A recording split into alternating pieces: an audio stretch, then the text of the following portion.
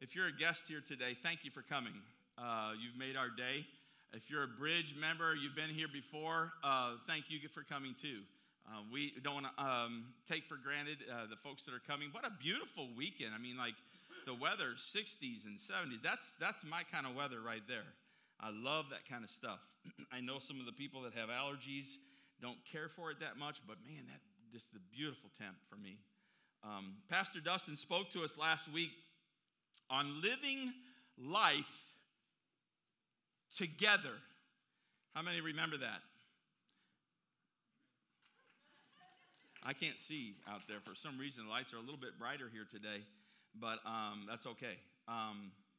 But as a church, we're living life together. And he talked about how the very first church in the book of Acts came together. They were united.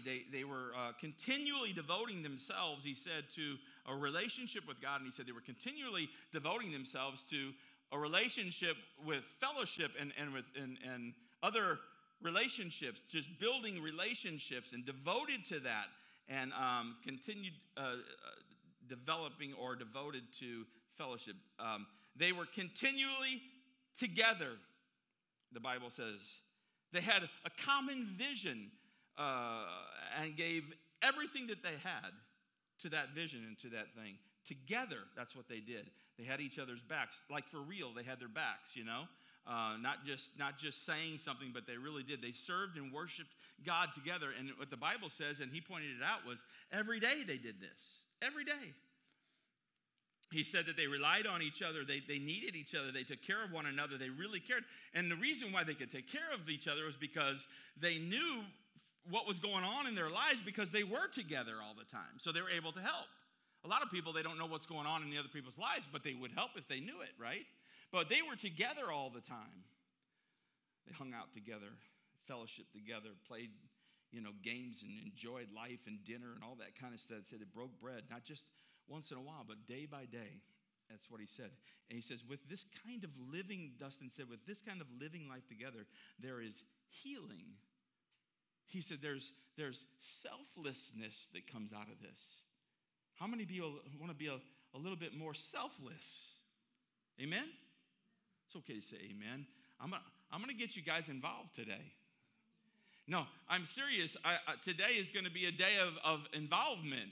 And you'll know what I'm going to talk about, but I'm going to be asking for you to get involved a little bit. Now, don't get freaked out, okay? I'm not going to call on you or anything like that, but yeah, you got to have to get involved here today, all right? And if you don't, we got some people looking out. No, I'm teasing. But he said that this kind of living life together is also, there's joyfulness in it as well. If you want to be a part of the church, it's happening in these life groups that they were talking about announcing today, an opportunity to live life together. And if you missed the opportunity, you can plug in right after the service and jump online, get on the app, get on the website, and get plugged in. That's the heartbeat of the Bridge right there, life groups. Okay, I'd like to piggyback off of Pastor Dustin's message last week, and I want to get a movement started. I want to get a movement started here at the Bridge and in our community. A movement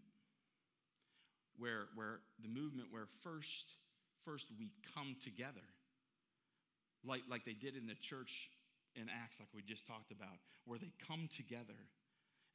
And secondly, that we unite as they did in that first church.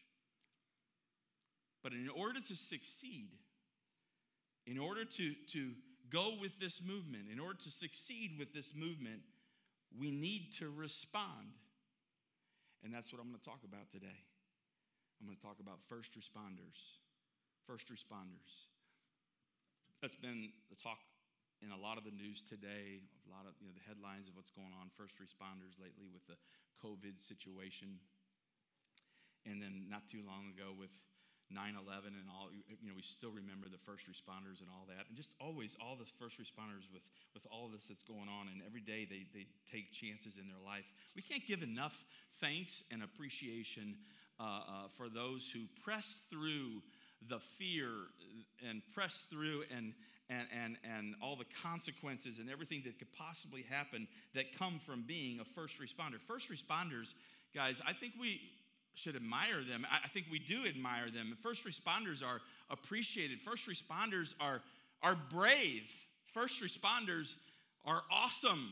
Let's give it up for the first responders here today.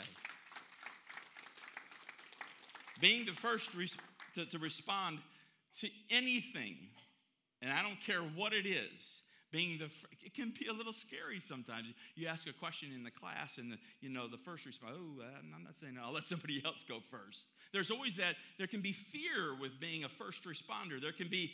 It takes courage to be a first responder. It can be embarrassing sometimes to be a first responder, but it can take a purpose worth being embarrassed over to be a first responder. It can be extremely rewarding. There was a song, First Responders. It's something that I really want to focus in today on. There was a song in the 90s in the gospel circuit that was called Make Us One. It was written by a guy his name is Phil Driscoll, and he could play the trumpet, man, really, really good. And the lyric of this song, I'm going to have him put it up here on the screen. It says, bind us together with your bond of unity. Listen to the words, because your word says that we're brothers. Let us be one, Lord, even as you and the Father are one, so the world can see you inside us. And then he goes to the chorus, make us one heart, make us one mind, make us one. Let your will be done, and make us one flame to proclaim your name. Make us one, make us one. And then it goes on to the second verse, let us be united. See each other through your eyes. May we forgive our brother. We see you risen, no longer on the rugged cross. Lord, may your glory fill us. And it goes back to the chorus, make us one heart, make us one mind, make us one. Let your will be done. Make us one flame to proclaim your name. Make us one. Make us one. I believe that scripture comes from John chapter 17. And what's interesting about this prayer is that it's the last prayer that Jesus prayed before he was hauled away to be crucified. He said, make them one. And he didn't do it just once. He did it 5 times in that one chapter. That's how important it was. He was saying, God, I'm getting ready to be out of here. And I pray, God, that you would make them one. Make them one. My hope today, you that are here today and those of you that are watching online, would be our bridge, would be first responders to Bridge Church.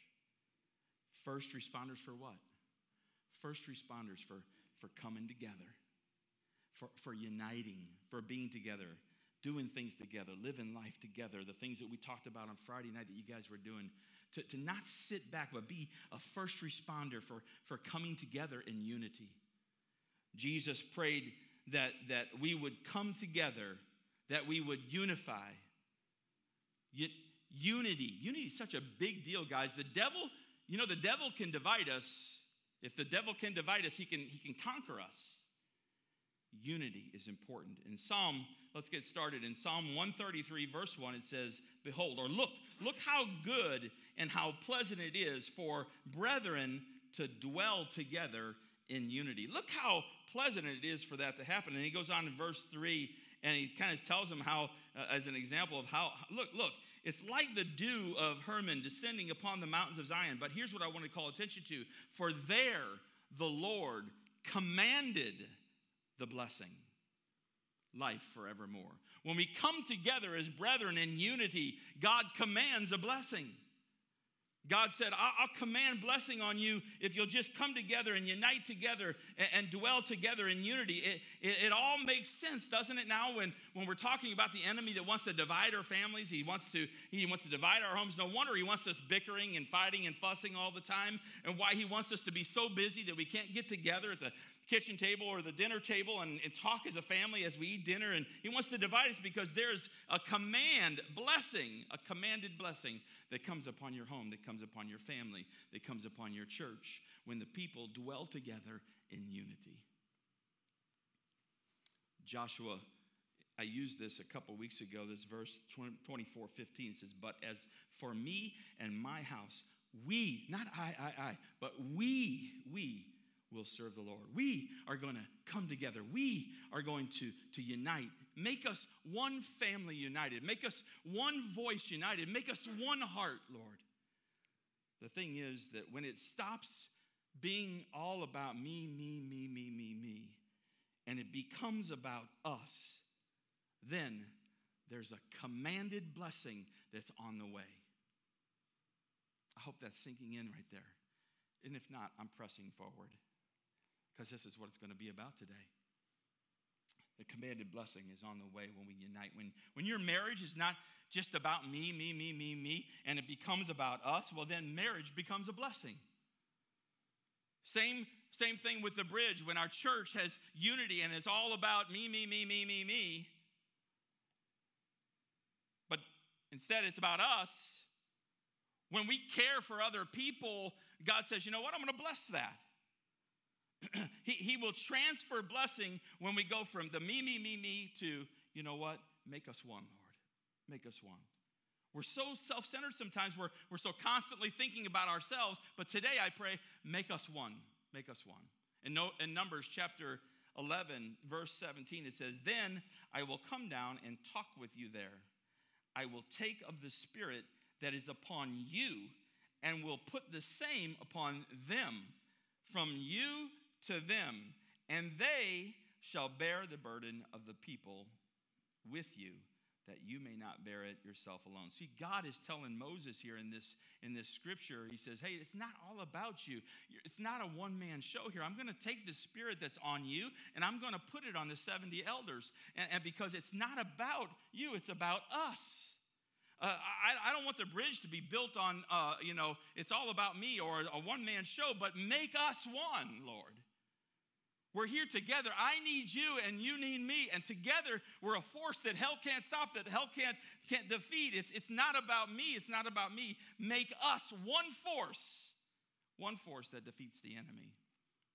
In Matthew chapter 6, verse 9, it says, after this manner, therefore pray ye, our Father. You notice that? Our Father, which art in heaven. I was watching what do they call it? TikTok? I was watching the TikTok and had this guy, they were asking him, and they knew that he was going to say it wrong. So he said, what's God's name? And he said, Harold. And they were just laughing at him like, oh, you say, our Father which art in heaven, hallowed be thy name. And he was serious, and they were laughing up a storm at him. But anyway, Jesus said, pray this way, our Father. It's about us. When you begin to pray for others, when you begin to pray for your spouse, or when you begin to pray for your brother or sister here at the bridge, or for your children, or for a friend, watch this. God says, pray one for another that you may be healed. That's a little different, isn't it? Pray one for another that you may be healed.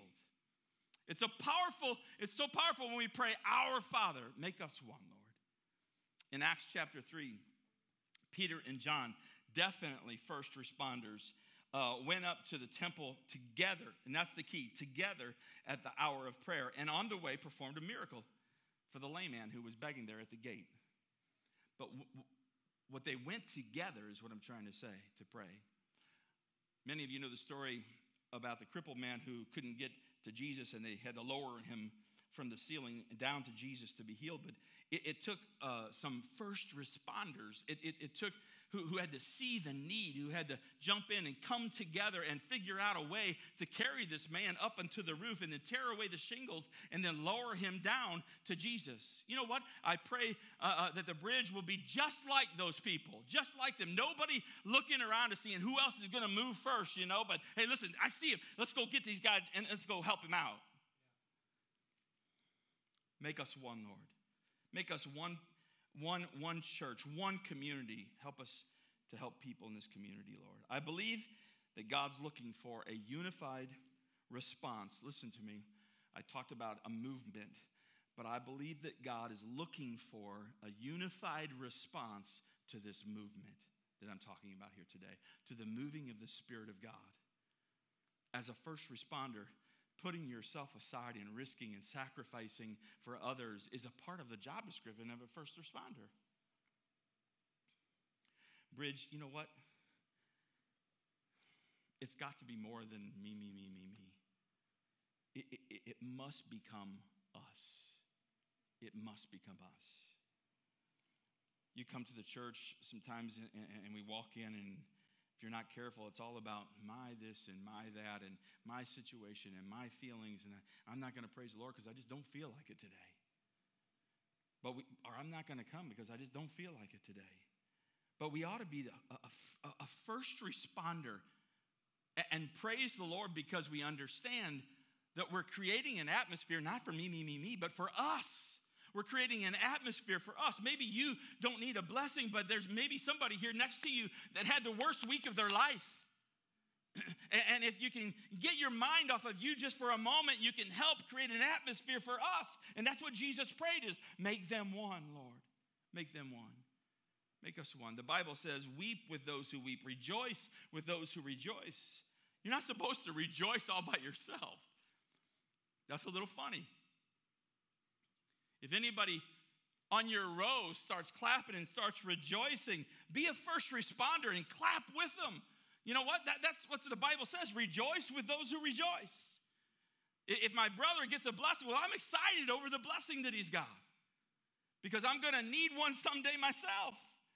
Let's just all magnify the Lord together. It's not about the me. It's about us. It's about us. If you love Jesus, don't wait for your neighbor. Get past the me thing and, the fear and all that stuff and come together in unity and give the Lord some praise. You know what? Make us one. Make us one, Lord. Wherever God's moving. I know we're a young church, but this is why I'm speaking about this today. I think it's real important that we respond to his movement, to God's movement. His moving, the Spirit of God moving. Yes, your engagement matters. It matters. Your response matters. The most important part of a service is not the singing, although that was wonderful up there today. That's not the most important part. It's your response to the singing. The most important part is not about the sermon itself. It's your response to the Word of God.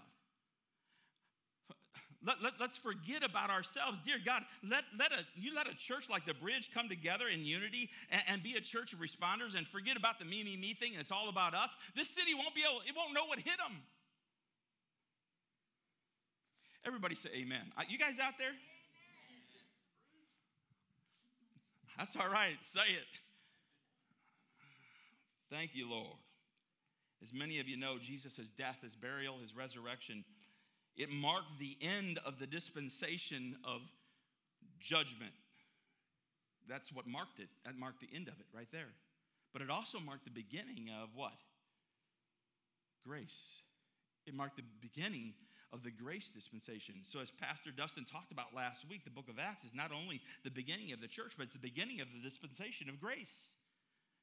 And as we were talking about the first church coming together and living life together, we only get 6 chapters into the book of Acts, which is the beginning of the church. 6 chapters in of the start of the church, and Ananias and Sapphira, husband and wife, are struck dead. So much for grace. You know why they were struck dead? Some of you who know the story say, but he didn't give the money. That's not why. Nobody got up and was hey, bring your offerings. Nobody was saying take up an offering. Listen to me. There was listen very close. There was a movement of God. It was the first movement of God of the church. There was a movement that was happening. God was moving, and the people, and the Spirit of God was moving and came together in unity and started bringing things, and they started selling everything they had, and they're giving all their money so that they can help the gospel of Christ move forward and help the people, and they were just coming all together, and there was a movement, and the Bible said that Ananias and Sapphira didn't flow with the movement. They didn't go with what God was trying to do. And even though it was just weeks into the dispensation of grace, God said, you know what? I'm going to interrupt this grace thing for a second here. And I'm going to go back into judgment. I'm going to kill me two members of the new church who refuse to get involved, to participate in what I'm doing in the church. When God's moving, do you think it's important to participate? Many of you have heard of the Pareto principle. It's the 80-20 rule. This rule just simply means 20% participate, 80% spectate. And this is common, really, guys, with anything that we do. It's common in our job. It's common, in a club that you're in. It's common on a team that you play on. It's a common thing in, like I just noticed, Anthony, people are making up for all his mistakes out there. On the thing.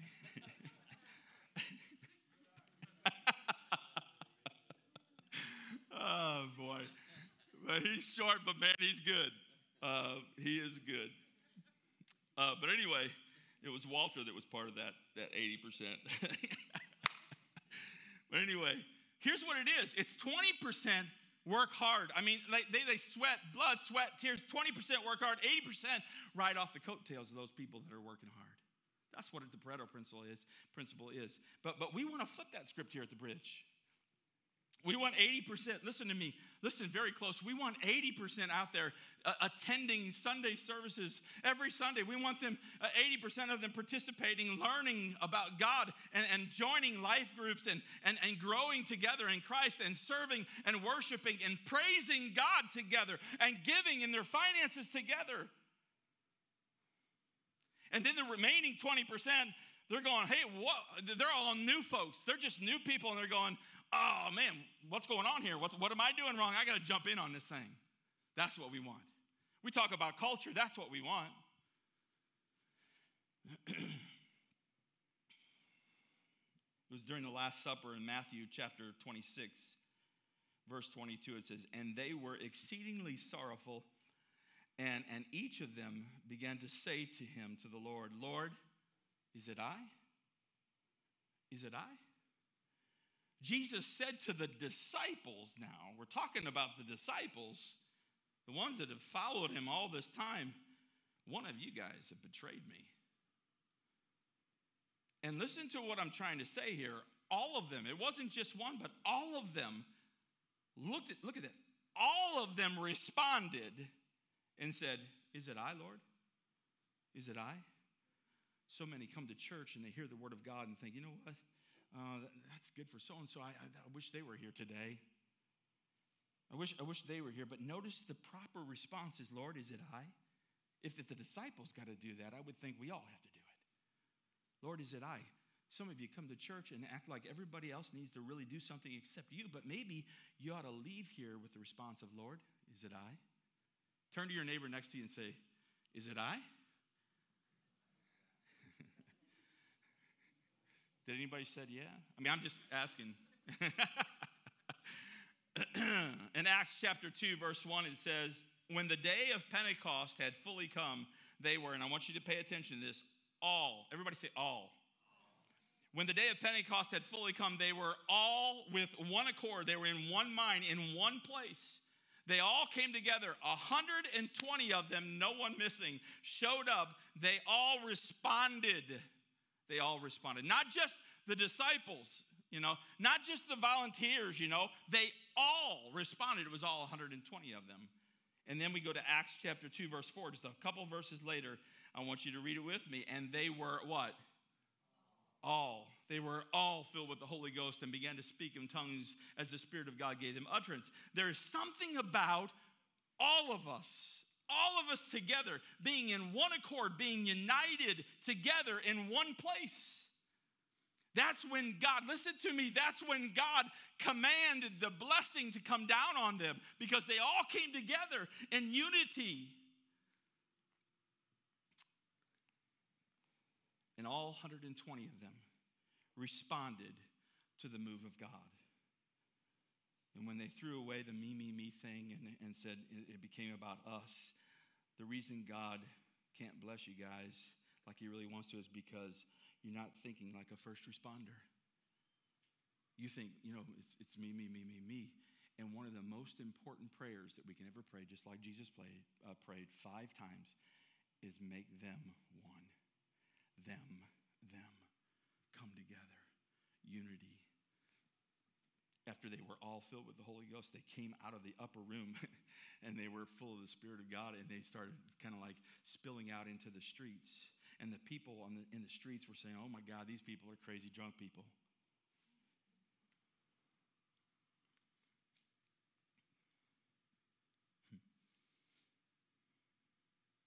It's okay to get a little emotional. I think when God saves you, I think it's okay to get a little emotional. Amen? Give me an amen on that. When God gets and touches somebody, that's the best thing in the world. That's the best thing in the world. In Acts chapter 2, verse 14, check this out. But Peter, standing up with the 11, raised his voice and said to them, men of Judea and all who dwell in Jerusalem, let this be known to you and heed my words. And he began to preach to them, about, what was going to happen. And these people aren't drunk as you suppose. And he begins to speak to them. But I want you to notice something here. Peter standing, the word here says, Peter standing up with the 11. With the 11. We always talk about Peter, but standing with the 11. These people, they weren't just sitting down by the wayside.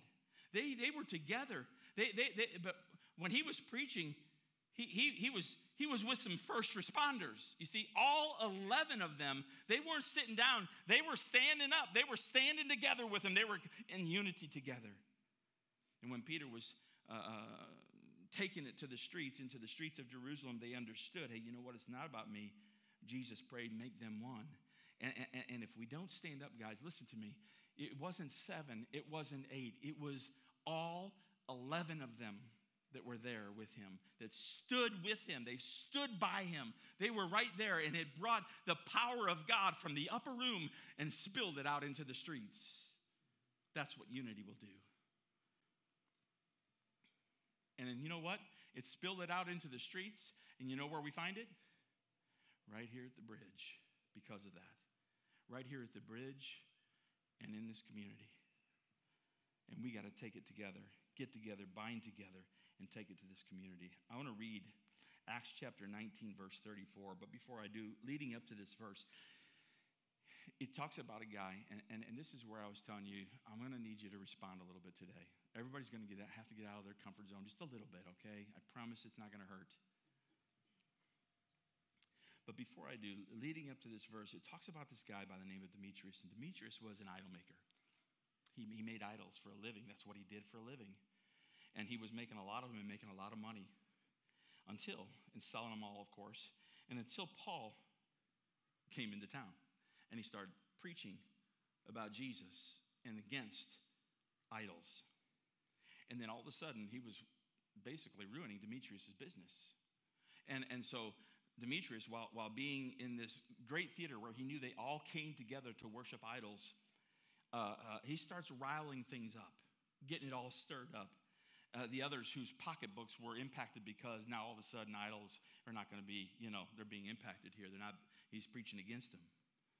And it says that the people of the city were angry and had gathered together in this big theater. And here's what I want to read to you in verse 34. It says, but when they found out that he was a Jew, what's the next word? All with one voice cried out for about 2 hours. 2 hours. Great is Diana of the Ephesians. For 2 hours, all of them in one voice. These are all idol worshipers. They all, listen to me, they all came together and all with one voice cried out for about 2 hours. Great is Diana. Great is Diana. All of them, every one of them was doing it, not just the leaders. I'm not talking about just the leaders. I'm not just talking about the volunteers I'm not talking about the Amen Corner. I'm not talking about these guys on the front row. All of them were doing it. Every single one of them. All the people with one voice cried out listen to me, to a false God. To a false God.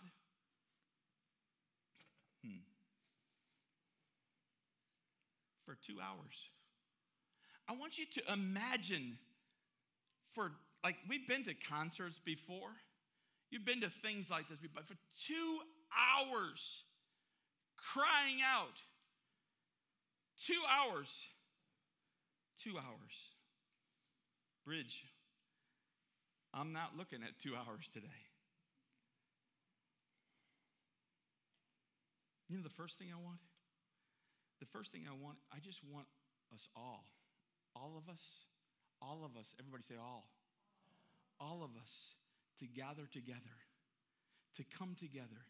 Ever since we've opened the doors to the bridge, ever since we started the bridge here, I've always wanted to see what it would be like for everyone who calls the bridge their church to come together in one place, in one service, in one building, and worship at one time. Wouldn't that be amazing?